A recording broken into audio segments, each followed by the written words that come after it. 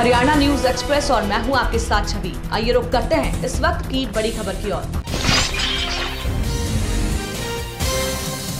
भर्ती घोटाले की सीबीआई जांच की मांग कर रहे बेरोजगारों पर देहरादून में हुए लाठीचार्ज के विरोध में हल्द्वानी के बुद्ध पार्क में यूथ कांग्रेस के कार्यकर्ताओं और पदाधिकारियों ने उत्तराखंड सरकार के मुख्यमंत्री का पुतला फूंका।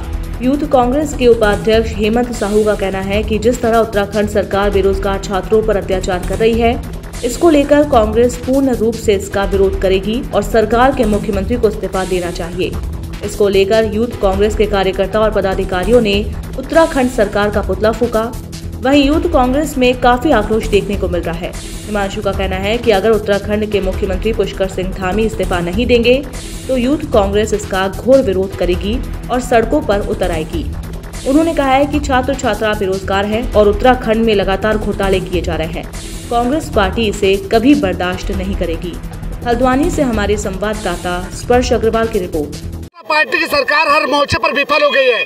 धामी की सरकार युवाओं के साथ लगातार अत्याचार कर रही है। जिस तरीके से देहरादून में युवाओं के ऊपर लाठियां चलाई गई, जिस तरीके से युवाओं का खून बहा, वह निश्चित तौर पर बहुत दुर्भाग्यपूर्ण है। उसका यूथ कांग्रेस पुरजोर तरीके से विरोध करता है। यूथ कांग्रेस मांग करता है कि मुख्यमंत्री को नैतिकता के आधार पर तत्काल इस्तीफा देना चाहिए। और हम कहना चाहते हैं, अगर युवाओं का खून बहा तो निश्चित तौर पर बहुत बड़ा संग्राम इस प्रदेश के अंदर खड़ा होगा। बहुत बड़ा आंदोलन यूथ कांग्रेस के माध्यम से खड़ा होगा। युवा कांग्रेस और इस प्रदेश का युवा किसी भी कीमत में इस तरीके की हिटलरशाही, इस तरीके की गुंडागर्दी, इस तरीके की तानाशाही को किसी भी कीमत में सहन नहीं करेगा।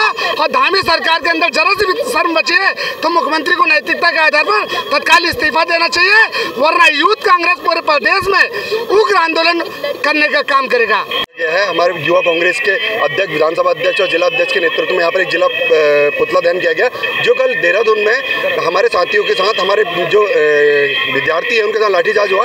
ये बहुत ही दुर्भाग्यपूर्ण है, क्योंकि कहीं ना कहीं देखो, अपने लिए लड़ना, अधिकार के लिए लड़ना, और ये प्रजातंत्र का हिस्सा है कि कहीं ना कहीं अपने अधिकार के लिए आदमी विरोध कर सकता है। विरोध करने की राजनीति होती है, विरोध करना चाहिए। विरोध में लाठीचार्ज कर रहे हैं, आप ना उनको रोजगार दे रहे हैं, आपके पेपर लीक हो जा रहे हैं, आप उसमें कहीं सक्षम नहीं है, और आप सक्षम हो रहे तो हमारे जो युवा साथी है, हमारे छात्र हैं, उन पर लाठीचार्ज कर रहे हैं। कहीं ना कहीं धामी सरकार फेल है, और धामी सरकार अपनी नाकामी छुपाने के लिए पुलिस को आगे करके उनका अपने अधिकार, छात्रों के अधिकार को दबाने का वो काम कर रही है। तो ये कहीं ना कहीं नैतिकता के आधार पर धामी जी को इस्तीफा देना चाहिए। अगर उनसे प्रदेश नहीं चलाया जा रहा है, प्रदेश में उनके जो पेपर लीक की घटना है जो कंटिन्यू हो रही है, और जो क्या कहते हैं पेपर रद्द किए जा रहे हैं, छात्रों के भविष्य के साथ खिलवाड़ किया जा रहा है, कहीं ना कहीं धामी सरकार इसमें विफल है।